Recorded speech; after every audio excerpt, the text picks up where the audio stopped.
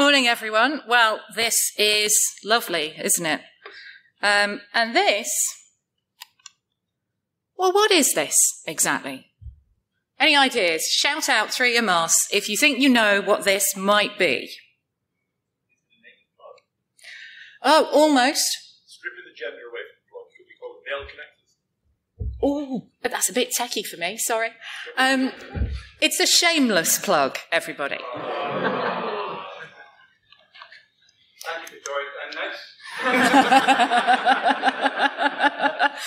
And so is this, actually. This is also a shameless plug. There were certain things which, like you, I did a lot more of during lockdown. Firstly, I ate far too many crisps. And I'm going to not talk too much about crisps because I'm conscious that we do have some crisp aficionados in the audience. And when Kieran arrives, I will defer to him on specialist crisp and specifically Tato knowledge. I also watched far too many cop dramas, old 70s cop dramas being my favourite. So particularly The Sweeney, Shut It, and that kind of thing. And The Professionals, which as an ex-intelligence analyst, I'm particularly partial to. That's exactly how intelligence analysis works in law enforcement, by the way, in case you were wondering. But I also, like all of you, decided to use the time to write a book. And my full confessional, which is kind of in the book, the tell-all, is that my background isn't in information security or cyber at all. I read classics at university. My PhD is in Roman rhetoric in satire that is 2,000 years old.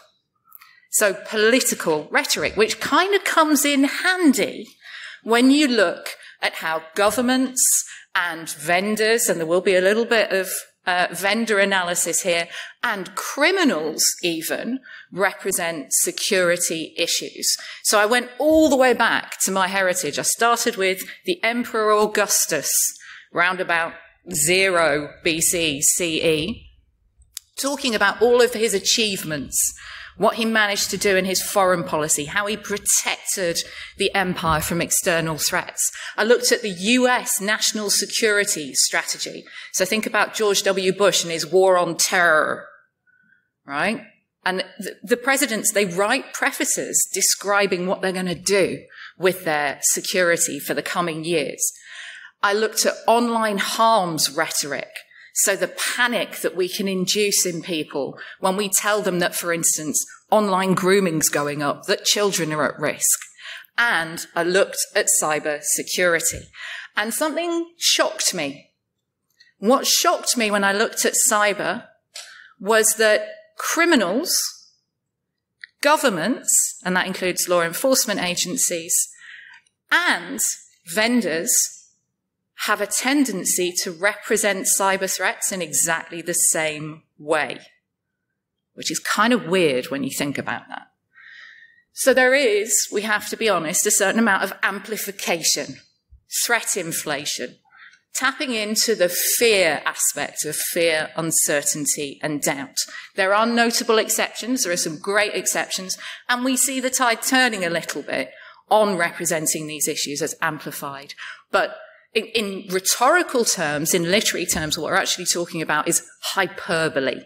So ramping up the threat to make it seem sometimes bigger than it is. And that's not for a second to say that I don't think cyber threats are serious and that, you know, they don't include threats to national security and critical infrastructure. They absolutely do. But what I'd like you to do just for the next few minutes is a bit of make-believe. Pretend that you are not an information security specialist.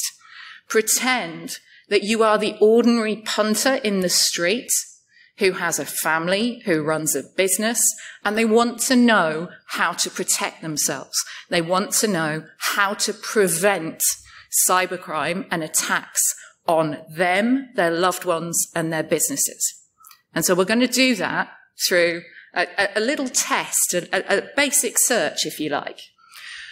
What we also do, and as someone who used to write threat assessments on cybercrime, I'm pretty certain I've done this as well. So, you know, I'm with you all here, is we make it seem more immediate. We make it seem urgent.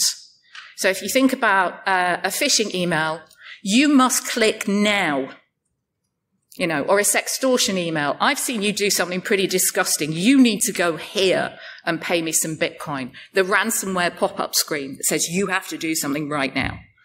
The vendor website that says secure your everything, etc. How we do that in our language, how that's reflected in our communications, the language, but also the visuals, is through metaphors. And with metaphors, it's about taking something that's really abstract, like cybercrime, like cyber threats, like zeros and ones, and turning it into something that ordinary people can relate to. That in itself is laudable, because we need to land the message. But perhaps some of the metaphors we're using are not necessarily appropriate, and they're not necessarily going to be effective. So we're also going to look very, very briefly at what some of the alternatives might be. Just because we've been doing FUD all this time doesn't mean we have to stick with it. There could be other ways of doing this. So I thought to myself, what's the best way to work out what people are being fed in terms of language and images? And of course, we've got Google Images for that. So this is what you get when you search for cybercrime prevention advice on Google Images. So what are we seeing here? We're seeing a bit of a common theme, aren't we? We're seeing blue light. Ooh, CSI Cyber. We're seeing faceless hackers in hoodies. Okay, so it's all a little bit inhuman. What else are we seeing? We're seeing things that you are barred out of. Crime scene tape, padlocks, not for you, ordinary people, unless you can understand the cascading zeros and ones and the code that's running across the screen. This is not for you. Okay, so it's quite exclusive, it's quite prohibitive. And one of those images, I always do this, I always point at the screen. It's not there, you know. Is this one.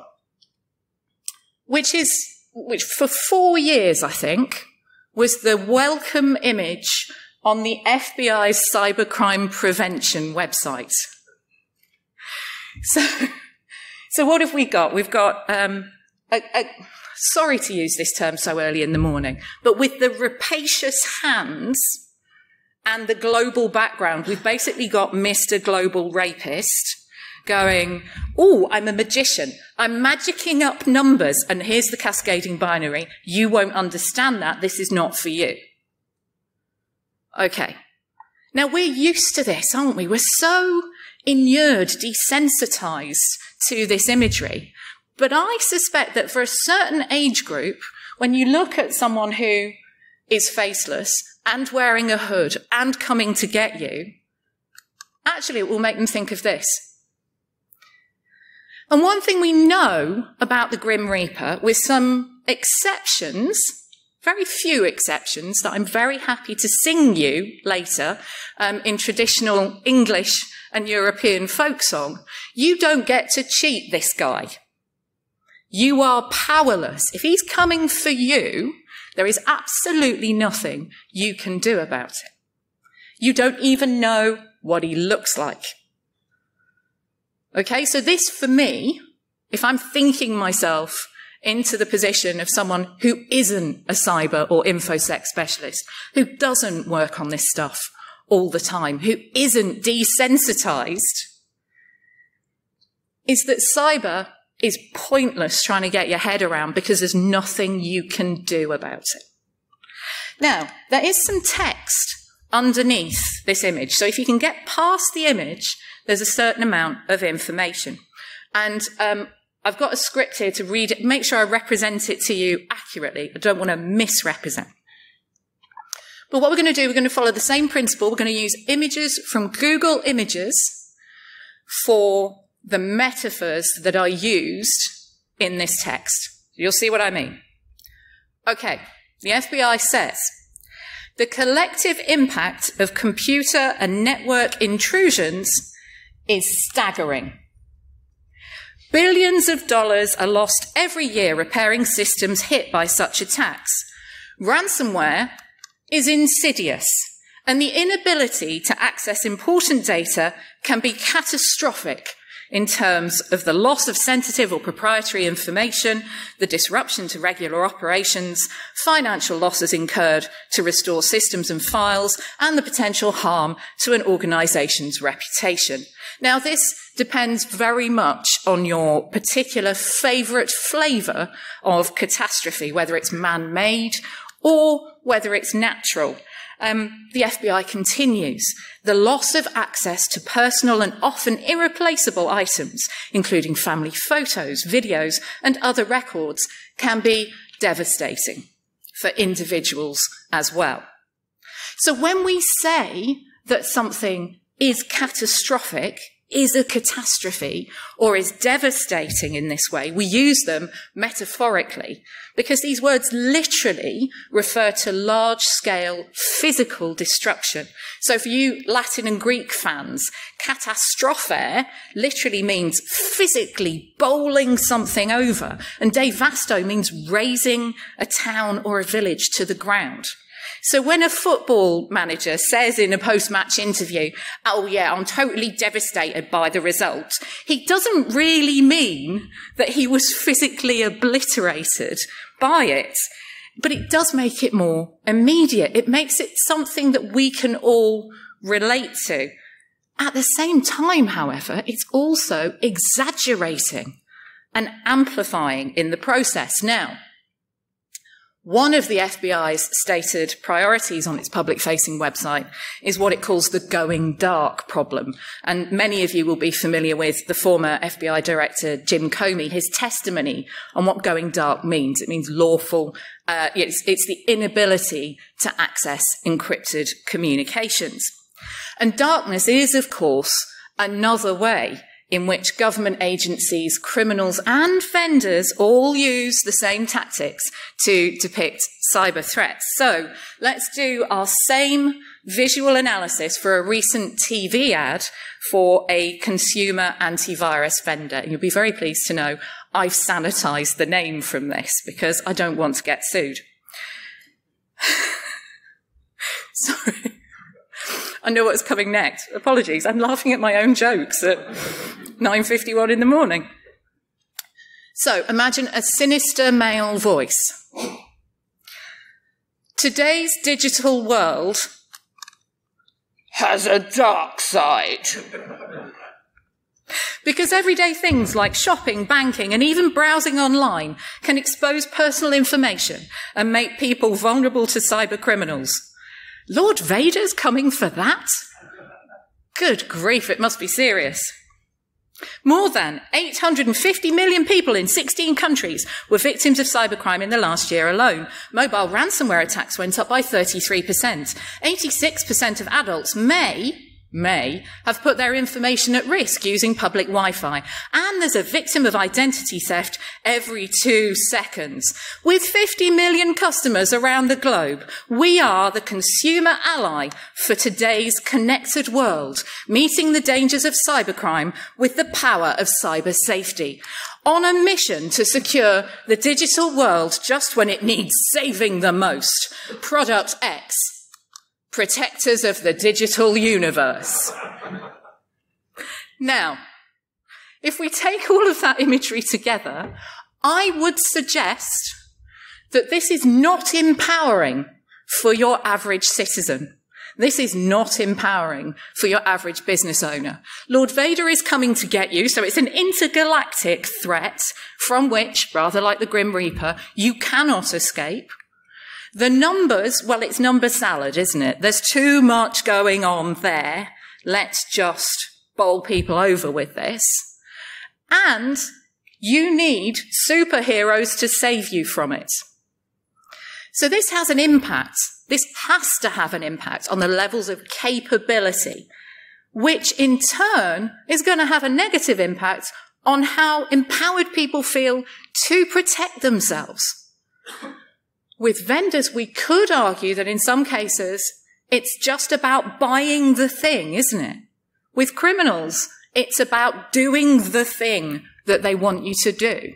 So you can see how it's useful, but I would argue that if we're thinking about this as a public protection issue, and you'll see how that's relevant in a second, this is exactly the wrong kind of message we want to be getting across to people. And there's a knock-on effect as well. Something I also work on is looking at health and well-being, human resilience and burnout in the cybersecurity industry and amongst information security specialists. And the more people say that the people who work on cyber are superheroes, I would argue the greater the expectations that it generates that you will all be always on and able to save the world 24/7. And we know those expectations are unreasonable, and we know those expectations are having harmful effects on the people who work in the industry. So it's in all of our interests, and particularly the workforce, to think about this differently, represent it differently. Then you can also think about other use cases for representing it differently.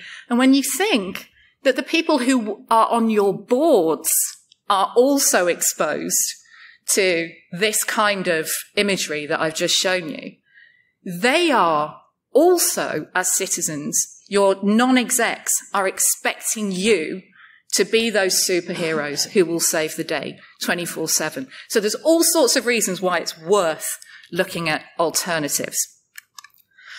Okay, so what could those alternatives be? Well, if you've got kids, you will know that Disney has done its own representation of the dark web. This is a scene from Wreck-It Ralph movie, Wreck-It Ralph 2, Ralph Breaks the Internet. And what I like about this is that it breaks down tech issues by a kind of extended metaphor, if you like, taking all those abstract contexts and mapping them to a physical place. So the internet is a physical place. And the dark web is somewhere that you descend into in an elevator. So for classics fans, there's some nice comparisons there to Odysseus going down to the underworld in the Odyssey, right? So he goes down in an elevator with this chap called J.B. Spamley, who is an online advertiser. And he goes to buy an insecurity virus because Ralph wants to rescue his best friend, Vanellope von Schweetz, from a driving game that she's become addicted to. And the driving game is gorgeously entitled Slaughter Race. Possibly not suitable for kids. And so he wants to make the game boring so that she will want to leave. So he says, all right, I'll go and buy a virus. And this is the virus. And the virus is called Arthur. And in a recreation of comic shopkeeper routines that, for those of you who are interested, goes all the way back to 5th century BC Athens, we're recreating the Two Ronnies, Four Candles sketch. We're recreating Monty Python's Dead Parrot sketch. We're recreating, if you want something a little bit more sinister and scary, purchasing the Mogwai in Gremlins. And actually, this is Double Dan, who's like half man, half slug, Jabba the Hutt. I think he's voiced by Russell Brand or someone who's trying to sound like him. So he's got that kind of slightly fey Cockney gangster thing going on. And he says, now, you're not going to do anything stupid with this, are you? So we have that sense of impending impact, that something might go wrong. We've got that dramatic irony. The kids who are watching this still are encouraged to see that negative impact, because guess what? It does go wrong. When Arthur is unleashed from the box, he explodes out and it makes people jump. But what we're doing is we're demystifying it. We're not saying to kids that this is Cybergeddon. We're showing them the consequences in a way that they can find accessible and might actually be lighthearted. Lighthearted could be the way to go. Here's what I think we shouldn't be doing. Okay? It is tempting, I know, to harness the sense of alert that people have in the context of the pandemic. But for me, this is a negative example. I'm going to give you a positive example in a second, and I will finish, I promise, on a positive example. But let's not exploit the pandemic for commercial and cynical ends, which arguably this does. So prepare for a cyber pandemic you remember that immediacy? Secure your everything now. Click the thing. Click the thing. We've got a problem. People and organisations have suffered greatly from the coronavirus pandemic. That's true. Many critical lessons are being learned, but none more important than that another devastating crisis could be brewing. Devastating. A catastrophic cyber event has long been envisioned, and with today's digitally collected world, a global cyber pandemic is now a reality. This is nonsense, isn't it? What the heck is a global cyber pandemic? It's not a thing. And aside from being perhaps ethically and morally a little bit unsuitable, all this does is gets people to buy a thing. Okay, so it's inaccurate, it's making full use of the sensitizing rhetoric. But a public health framework for cybersecurity has actually been promoted for a while. And we're going back 10 years, really, where researchers have argued that what you could do is take the public health approach to communicable diseases, non-communicable diseases, and risk behaviours, and apply that to cyber and information security and say, right, we've got communicable threats, we've got non-communicable threats, and we have cyber risk behaviours.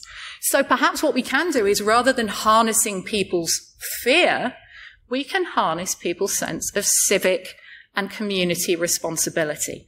Because I know it's easy for us, isn't it, to say, oh, I've seen so many people not wearing masks. I've seen so many people, not behaving like they're supposed to, not socially distancing. But there are just as many people, aren't there, who are wearing masks, who are socially distancing, who are washing their hands. And maybe the time is ripe, rather than exploiting their fear to buy a thing, to harness these people and say, right, you know how you did that thing during coronavirus? Okay, have you thought about how you could protect yourself, your loved ones, everybody in your community and your business in terms of cybersecurity and information security? We know it works. We know that public health works. And just as a little reminder, I'm going to finish with evidence of this from the 1940s and courtesy of the Imperial War Museum in the UK. You may have met a few people who like doing this sort of thing. They're a nuisance, I agree, but pretty harmless. You have certainly seen thousands like this. They're not a nuisance. They're a real danger. Hi, stop it, you. Stop it. Stop it. Come here. What do you think you're up to? You've probably infected thousands of people already. What do you think this is for?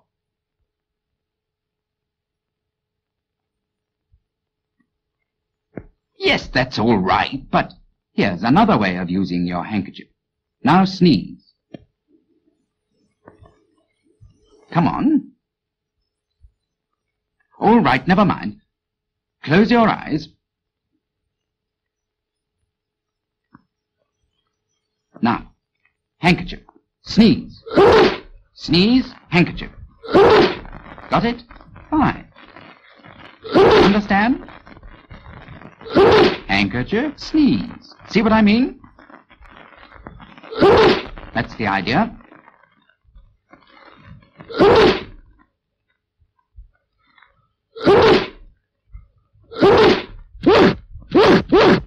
Fine. Now you can carry on.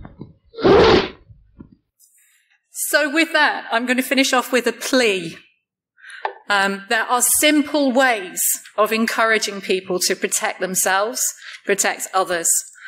So let's have a think together about how we can do that without scaring the hell out of people, without trying to just harness their fear about an issue, but to harness also their sense of civic and community responsibility. And with that, thank you very much indeed. I'm going to be guided by you guys as to whether we've got any time for questions. Thanks a lot.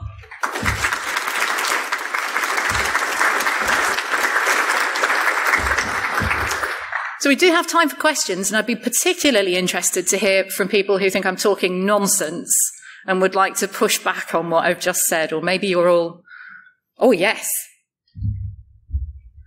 I understand what you're saying about things like words like devastating, etc. What about the evolution of language and how the meaning of words changes and enter into the vernacular, much as Google means search? Yeah. So how do you, whilst I agree with what you're saying, but also devastating definitely does not mean to raise a village to the ground. It's so, in case at the back you didn't hear that, it's a very, very good point about the evolution of language and how devastating might not necessarily just mean literally razing a village to the ground. So I suppose my pushback to that would be, we keep the vestige of it. We keep that kind of gut reaction to it, if you like, at a physiological level, because that's the attachment we have with it. But you're absolutely right. These words get watered down. And I think, this is the first reference to blaming everything on social media. Here we go. So I do think that how people communicate online is really interesting. If someone suffers an upset or grief of some kind online, we say that we're literally heartbroken, hun, don't we? Well, of course we're not literally heartbroken, but yet we say that we're heartbroken. It doesn't mean we've had a cardiac arrest. So there is a sense in which that does absolutely get watered down. What I don't think we lose is that overall image that we refer to when we want to connect to it. And so reminding people about some of that is quite helpful, I think. And so that's on the metaphorical side. With the hyperbole and the exaggeration, we're definitely getting more and more exaggerated, and online communication is more exaggerated, perhaps because we're limited to a certain set of characters. You know, it's not a lengthy blog, it's 140 or 280. So we have to be more definite. So we might ramp up how we feel about everything. What that doesn't take away is the sense of how that's received. And that particularly when we're talking about things like alerts, that we need to feel sensitized. Oh my God, I need to do something about it. But yes, I think yours is a very good point.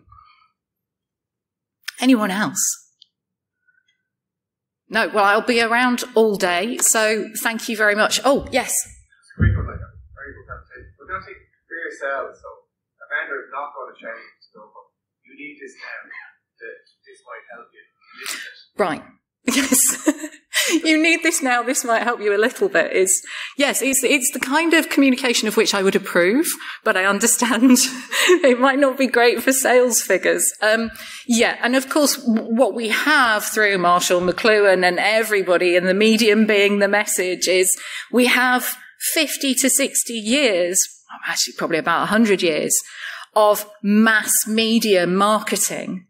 And we have an advertising industry who are, perfectly entitled to be there, but they all work to the same script, which is buy the thing now. Yeah, absolutely. So, and I'm not suggesting, I think it would be unreasonable of me to suggest, wouldn't it, that vendors stop trying to sell things. But we are starting to see different representation. So I'm not going to name the product because I don't necessarily endorse a particular product, but we have one antivirus vendor.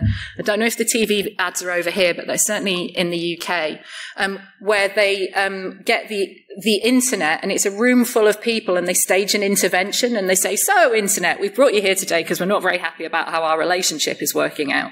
And it's funny because you've got an 80-year-old woman talking about the inappropriate image that she shared, and now it's all over. And, they saw this image, and everybody goes, oh, So that you still feel like you should buy the product, I would argue.